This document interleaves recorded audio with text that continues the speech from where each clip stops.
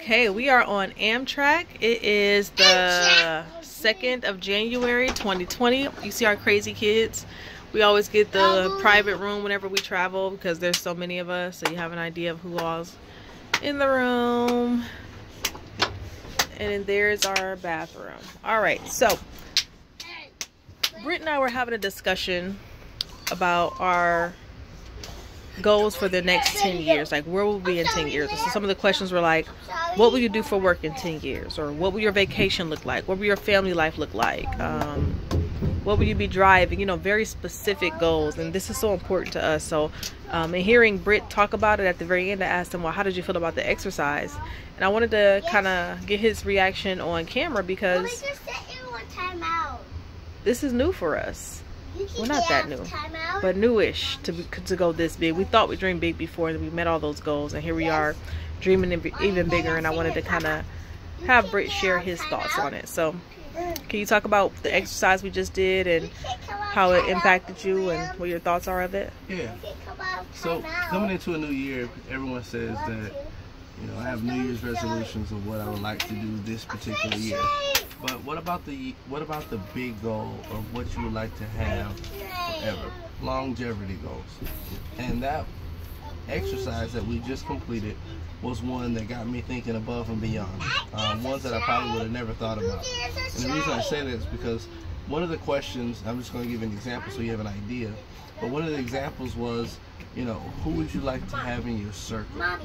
And that was deep because I have friends that I have in my circle, but if I could choose anyone to have in my circle to be with me along the way, as you know, I'm able to accomplish all the goals that I want to achieve, whether it's my personal goals or with my family, who would I want to be in that circle? And so as I thought about it and I mentioned some names, it gave me an idea that you can think big because these individuals can be in your circle. Can you tell us how you answered that question? So when you were asked who will be in your circle of influence in 10 years from now, who was it? The people that would be in my circle in the next 10 years were President Obama. Say why. Do the exercise. Why? Because his influence, his calmness, and what he's come to achieve and where he's been. I think his personality kind of matches mine in several ways as I think about the things that he's done, especially as being a president of our country. Another person was Pastor John Gray. I know that he's helped me along the way through several occasions, especially in our marriage. When I got an opportunity to just speak with him personally and find out, you know, what could I do to, you know, implement his words in my family life, my marriage, my children. So definitely he would be, you know, someone I would talk to on a daily basis. One of my closest friends, Mario and Twin, they would also be, you know, real close individuals in my circle because I can trust them. And a lot of people in your circle, you know, you want to be able to have someone that you can trust in your circle. It's very important. So that was very important to me. That was very important to me to have these individuals in my circle. And like I said, with the exercise, it allows you to think big about if you were to have an opportunity to choose your circle and to have it exactly the way you want, what would it look like? Because it can come true. It can happen. You just have to talk about it. Speak it into existence. And once you've done that, then you can see, what do I need to do to make this take place? So this exercise not only allowed us to do that particular thing, to think about the people in our circle, but it also allowed us to think about what would we like to look like, clothing-wise, as a person. What would we like to drive? What would we like to do with our children? How would we like to help influence others? Yes. You know, I think one of the biggest things we talked about in this exercise was, you know, we've both been educators, and my wife is taking a further step to becoming a principal. So what would that look like as we've done this for several years, over a decade, And if we had the opportunity to have our children choose one friend to go on a trip with us each year and give them the experience. Can I put my tail in, Mom? An experience that they may have never have the opportunity to have. You know, I think giving back, people say give back, give back. Children are not always looking to get an autograph. We're showing them something different. We're showing them that we can actually... What's up, children? Sorry, y'all know we got a lot of kids. Stop. We can actually show you that it's not all about sports. It's not all about getting an autograph. It's showing you about a way of life and changing a generation for thinking that an autograph is probably one of the coolest things that you can have, to having an experience to go to a school to meet your needs, to learning a trade that's best fit for you. Now, these are some of the things that people don't think about. So when you have these type of exercises, it opens your mind up, and it gives you the chance to think outside of the box. And if you can do that and have fun with it, but not only have fun with it, but record what you've done, and now you have somewhat of a plan, because you can put the things that you've talked about together. And as you go through the year, we talk about, you know, making New Year's, you know, resolutions. What can you do to make any of what you said about this exercise actually happen? And as you've done that, and as you go through your journey, you'll pay attention to the small details and say, hey, this is a perfect opportunity to go talk to the individual, go sign up for that workshop, watch this podcast, have a conversation with this individual. Take the opportunity to sit down and think about the best ways or best methods in which this will work for our business plan. Take a travel, or take your chance to travel to a place at a certain point in time where these are the individuals that you plan on meeting, and assembling them together so that you can put together the goal that you have in store. It's very important that this actual exercise is done, and you'll have fun with it. And I think a lot of times we think about, oh, it's the exercise, I got to do this, got to do that. You don't have to be so mechanical. Just have fun with the exercise and dream big. Like, we started writing about it, right? Yeah. We had to stop. The writing was taking too long, and it was taking the fun out. Yeah, and it did.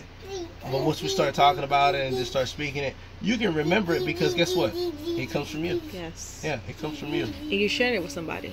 And you're sharing it with someone. So if you forget some parts, I might remember some parts.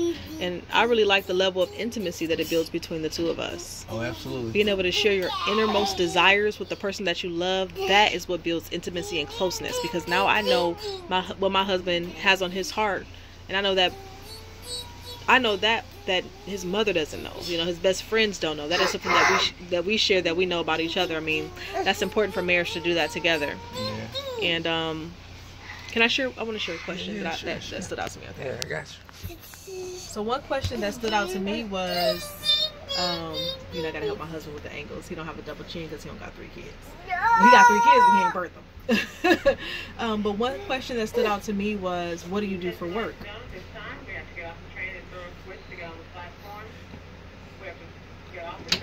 That's not for us.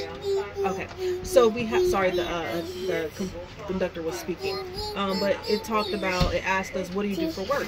And so right now for work, you know, I'm a real estate investor. That's what I do, and I'm obviously really good at it. And so I thought bigger, like, well, right now I'm just buying houses, I rent them out, you know, I flip them, I sell them, but what do I want my work to be in 10 years? I want to build cities. I literally want mayors, congressmen, and senators, even presidents, world leaders to reach out to me and say, Ashley, this is a city that we want to revive. Can we meet with you?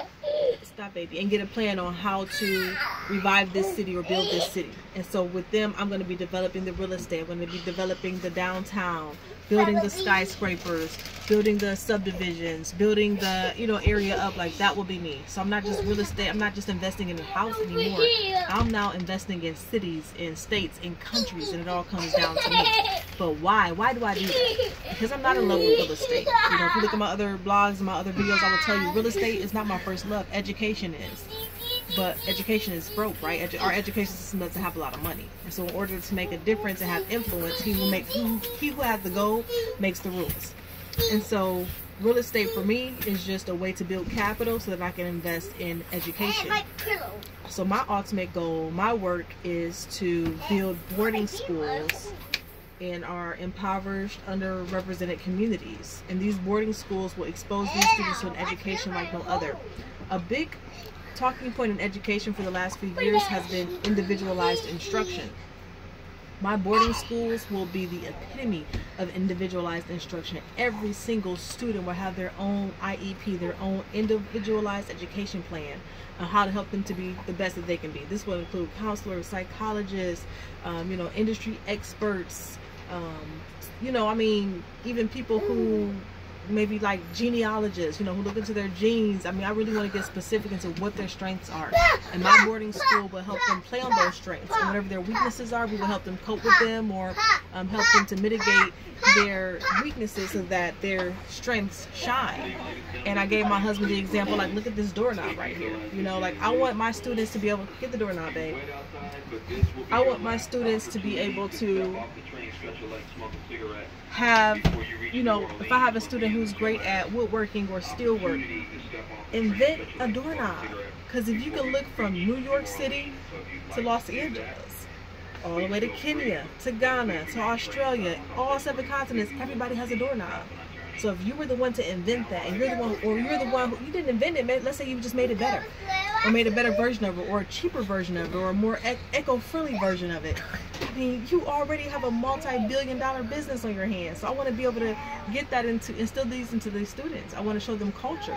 You know, just being a black family, you don't see a lot of representations of black people in America other than sports or entertainment. You don't really see us as, you know, just intelligent people. I mean, there's a lot of us, but you don't see it in the media, you know. So I want to be able to show them something different, and that's my ultimate goal, you know. So that's the work that I do. I do a lot of fundraising for it. I'm going to be with a lot of politicians for it, the lawmakers, just to make sure that my boarding school has all of the resources that it needs.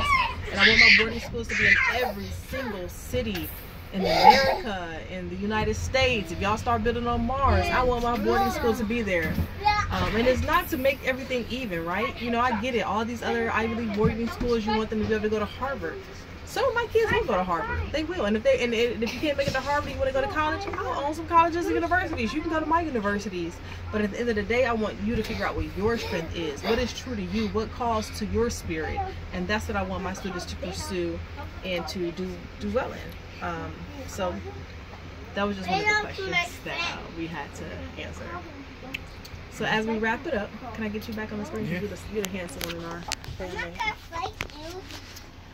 As I get Britt back on the screen, this is important because I hug you. You have to know where you're going. But more than that, you have to kind of get an idea. You have to be able to dream bigger than you ever thought you could. And I'm so blessed to have a husband who will do this kooky, weird stuff with me, who will just think out loud about the craziest, most extravagant dreams that we could ever have. And so I want to know, Britt, what this means to you, and what do you think this means to our children, you know, our ability to visualize? You got to take in consideration that if you don't do it, they'll never know how to do it. They'll never even know how to dream big because they've never seen an example of it. And some people are visual learners. I'm a visual learner myself. So to see our kids and they go back and they look at the video and say, Mom, Dad really actually did this. We were in the video. We were right there. They have the opportunity to see that this is important because what they see today and then they later see the results gives them confirmation that if you do it this way, it can actually happen. And as they see the results, they'll want to do that too. So I think it was a great exercise and I'm pleased to do it again. I appreciate that and I'm very grateful for it. So we challenge you guys.